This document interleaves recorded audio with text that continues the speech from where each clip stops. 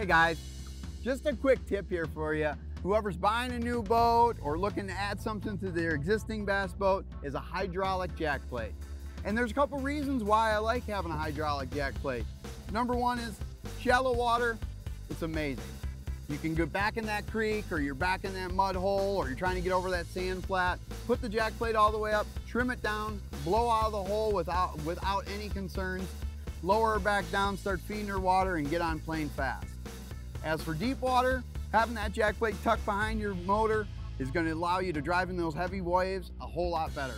And it's going to allow you to keep your bow low in those waves and not porpoise or cavitate, and control your boat with a lot of ease. That's another tip from Midwest Outdoors. I'm Elite Series Pro Chris Groh.